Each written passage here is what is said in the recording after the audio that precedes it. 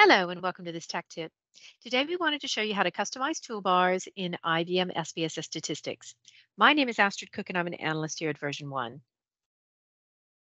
So did you know you can easily customize your toolbar in SPSS? SPSS allows you to customize existing toolbars and you can even create new toolbars to suit your needs. So toolbars can contain any available tools for all menu actions. They can also have custom tools. So for example, if I use a particular syntax file a great deal, I can create a tool for that on the toolbar and I can run that syntax at the touch of a button. So let's see how this works in SPSS. So I'm in SPSS, and to get started, I want to go on the View menu. So I'll click on View,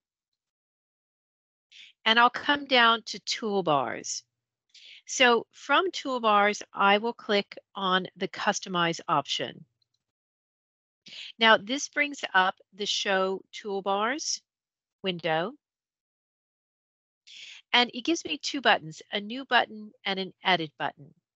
Now if I click on New, I can create a new toolbar. So I'll call this Transform. And then I'll click on the Edit button. Now, if I use a lot of transformations in my work, perhaps I do a lot of automatic recoding, computing, count values within cases. I use the date and time wizard. I can click Continue and then click OK. And can you see now it's put the tools on its own transform toolbar? If I want to, I'll go on the View menu. I'll come to Toolbars. I'll go to Customize. I can also get rid of this toolbar if I don't want it anymore, so I can click on Delete. So it will say, are you sure you want to delete toolbar transform? I'll say yes and click OK. So it's very easy. You can create your own custom toolbar with the tools that you need. Now, I also want to show you how to create a custom tool. So if I go on the View menu again, and I come down to Toolbars, and I select Customize. Now I'll click on the Edit button, and I want to go down to User Defined and create a new tool. So I'm going to call this Analysis. Now, this will run a syntax file, so I need to browse. I'll select the syntax file. See, it's picked it up. I'll click Continue.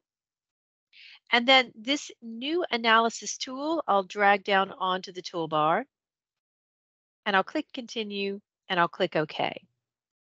Now, you can see I've got a new tool here. It's called Analysis.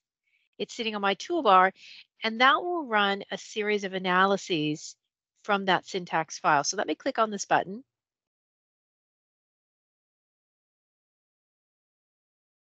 And now you can see it's running all of the output. So you can automate your work if you need to.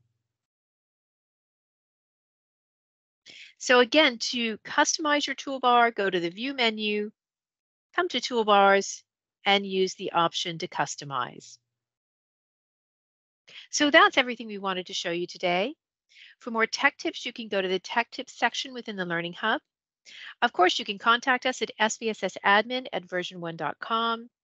You can phone us, and you can check out our website at www.spssanalyticspartner.com. So thanks for watching, and bye for now.